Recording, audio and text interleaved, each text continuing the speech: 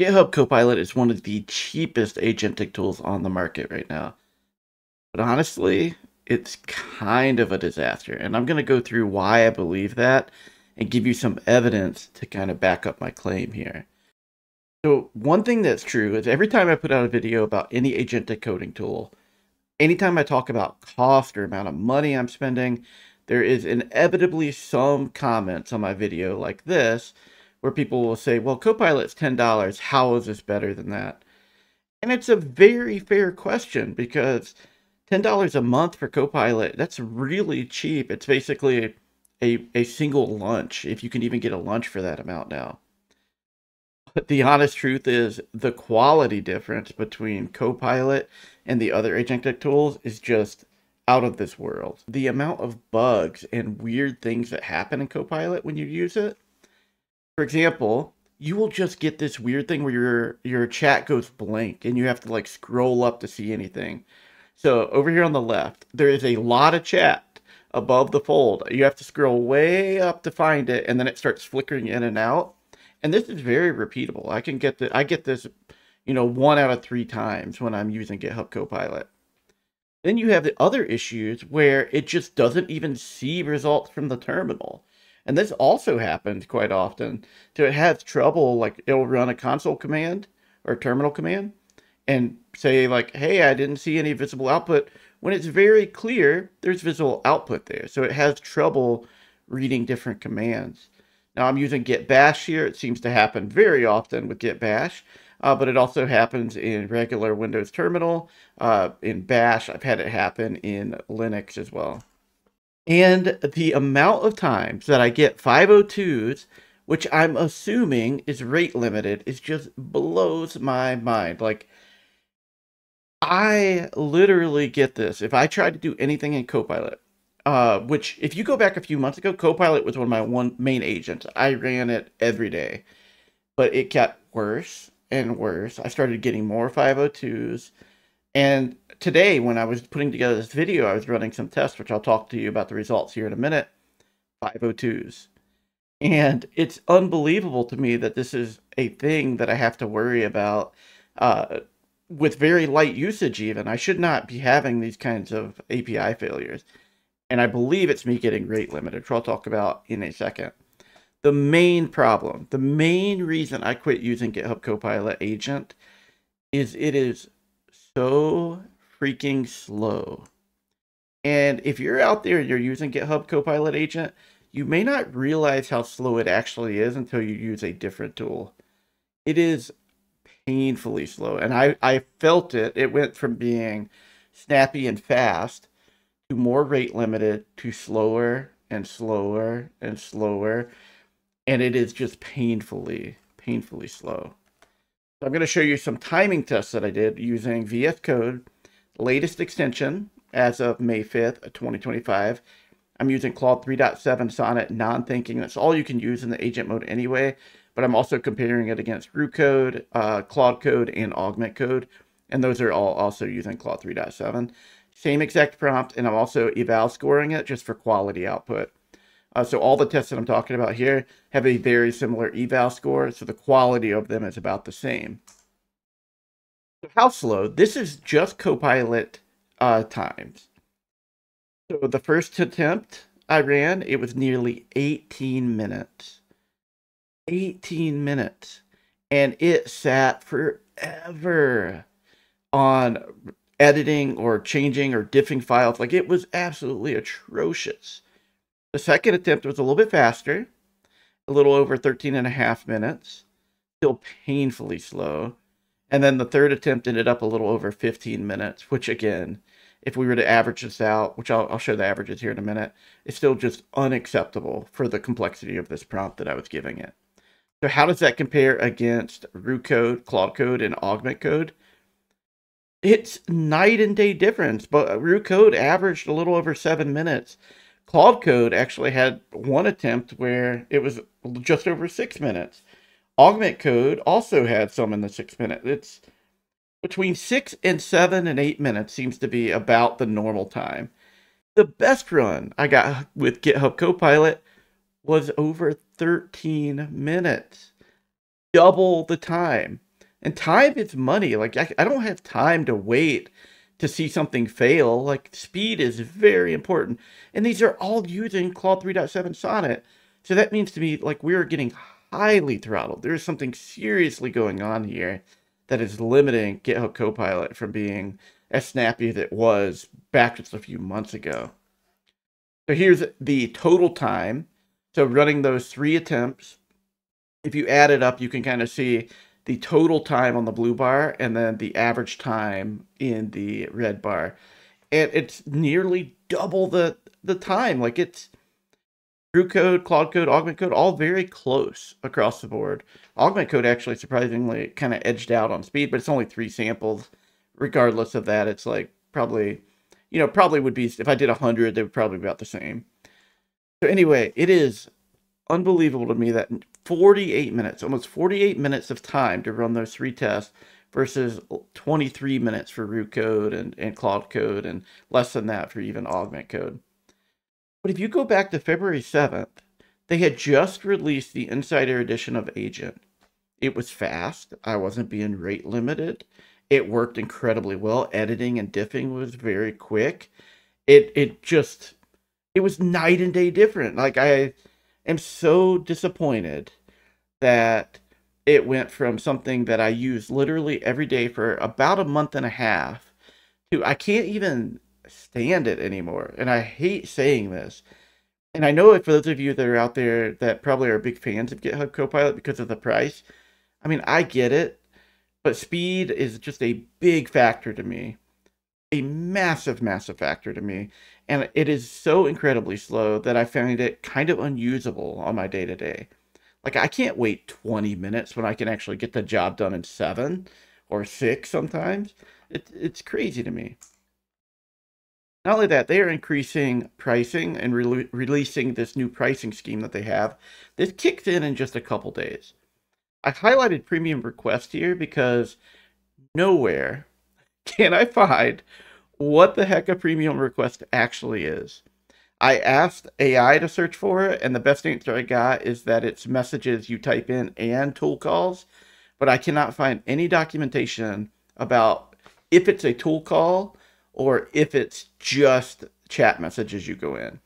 If this pricing change includes tool calls, this is going to be the worst. It's going to be awful. I'm just going to be totally honest with you. So my hope is that this is just chat messages that go in. So without that information, I can't really judge one way or another. But what I can kind of go through is what this pricing will look like.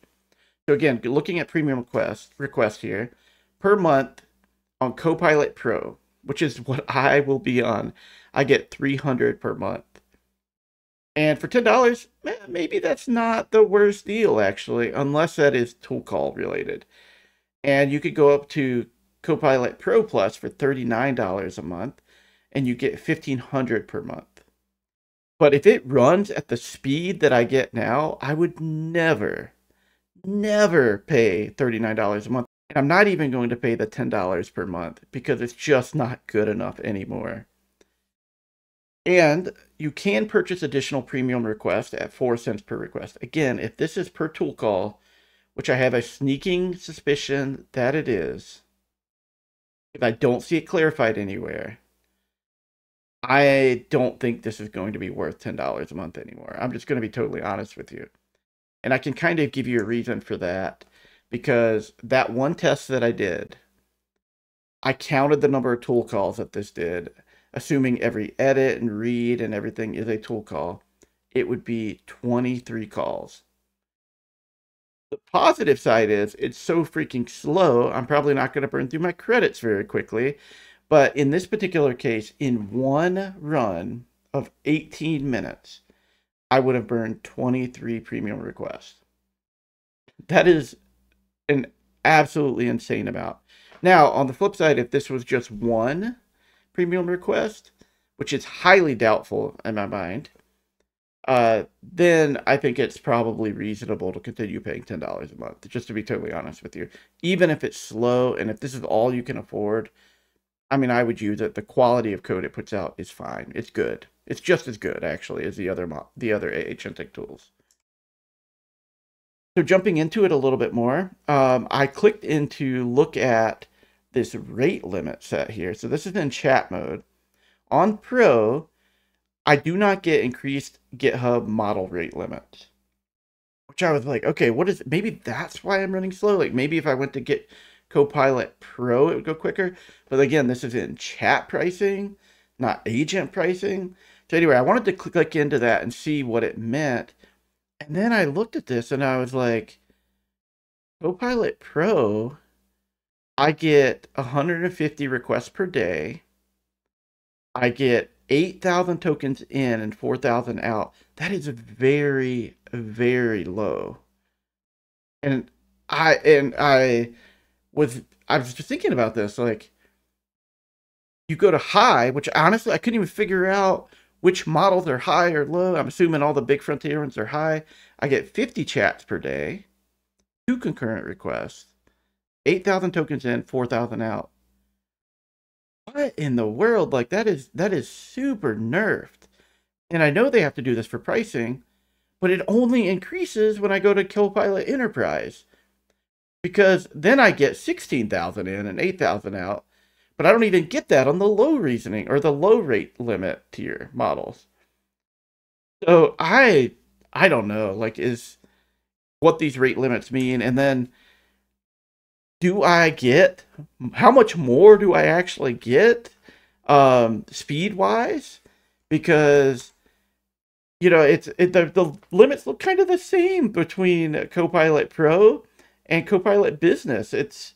I would assume I would get like something faster or more context or something.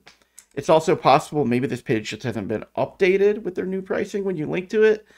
So I don't know. It is absolutely a mess right now trying to figure out what their new pricing is actually going to be. And then if you try to look into like what low and high tier limit, the rate limit tiers are, it tells you to go look in the GitHub Marketplace with no link. It's like, what the heck is a GitHub Marketplace for models? I don't even understand. So I tried finding that with no luck.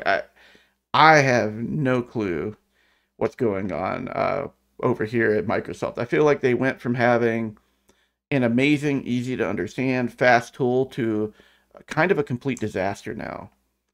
But it's not all bad. I do want to close it out on a little bit of a positive note. It's free. I don't know if this is going to continue, you know, in a few days here, but the Copilot Pro is free for students. That is actually really nice and really good. I appreciate that they're doing that. The quick fix, the context aware, so basically if you have an error in your ID and be able to right click and say quick fix and Copilot is actually really nice. I like that. It's one of the things that I used to use a lot and it still works very well, but Augment, I've started to use that one pretty much solely now. They also have a bring your own key. So you can bring in your own Anthropic key or OpenAI key, and that's a super nice addition. I actually think that is a huge, huge plus for them because it allows them to kind of give people the freedom to use their own API calls if they want versus using the premium request for GitHub Copilot. And they're still getting that revenue, that monthly revenue there because you still got to pay for the subscription. And they do support more than one model. You know, Augment Code, they only have really, you can't switch models at all. In GitHub Copilot, you can. You are limited on what you can change, especially in agent mode. So it's not like a free-for-all, but they do give you a lot more options. And the final thing is that one of the most important things, the quality of the code is good. I ran evals on the stuff Copilot did. It scored just as high as any of the other agentic tools. So it does a good job coding. It's just been nerfed so much, particularly on the speed side, if I go back here, that it's just become unusable to me. If I'm getting the same quality at half the speed, it's just, there's no reason for me to not use a different tool. I was actually very amazed with how consistent root code was in its timings, like within a couple seconds each time. Claude Code, on the other hand, seemed to be a little bit more sporadic based on if it failed, you know, diffing or tool calling or something like that. All right, so I think I'm going to end the video there.